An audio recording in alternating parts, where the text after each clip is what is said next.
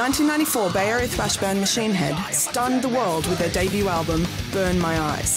13 years, 4 records and countless shows later, their blistering new slab, The Blackening, proves the band had lost none of their fury. And how are you finding it, Rob?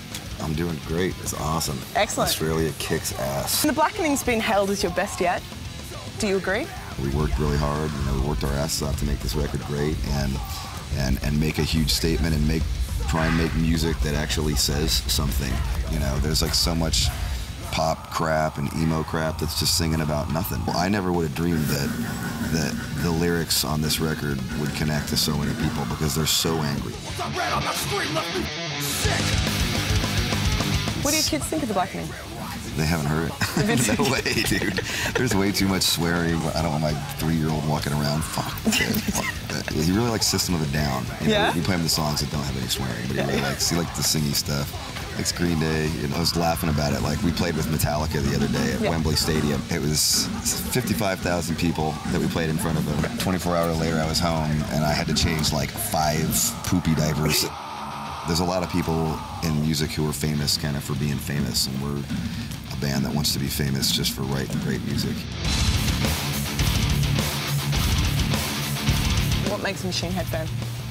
Just someone who's really passionate about music. They definitely like heavier stuff. Like to drink and get loud, headbang and circle pit and lose their minds and jump up and down and scream and yell and sing along and have a blast. I've noticed them more passionate on the last couple albums. They're younger now too. I remember when we first started, we had I think we were touring with Slayer and stuff, so we had like older audience. Now we've got like a lot of teenagers. Throughout your career, you've had quite a few songs that sort of touched on issues that became a bit of a controversy. Is this sort of FBI breaking down your door yet, or? A very common thread through all of our albums is, a questioning authority.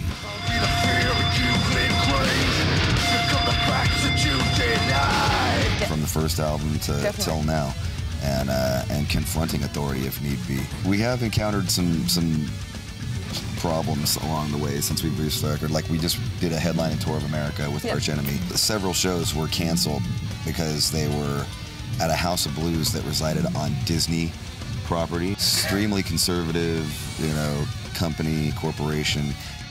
They got a hold of The Blackening and they didn't like the anti-war lyrics, they didn't like the anti-administration lyrics, and they successfully pressured the promoter into canceling the shows. Any metal band that was like pro-Bush or pro-Christian. There's pro-Bush metal bands? Pro-Bush metal bands and pro-Christian metal bands. They allowed those bands to still play.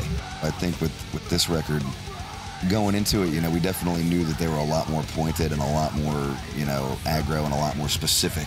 We just didn't think that anybody who was trying to inflict repercussions on us would succeed. Can metal fans rise up, reach critical mass? Can we topple the machine? We're just making music, and we're voicing our anger. We're not saying we have the answers. Music is very much a reflection of the times, and I think the reason that music's so angry right now is because there's a lot of anger with stuff going on. When America was kind of fat and lazy during the Clinton years, it was like grunge was really popular. If you look at like the Reagan years or whatever, like a lot of like amazing punk rock and a lot of amazing metal came out of those times, and I think we're going through similar times again. It's Rob Flynn. It's Machine Head. You rock.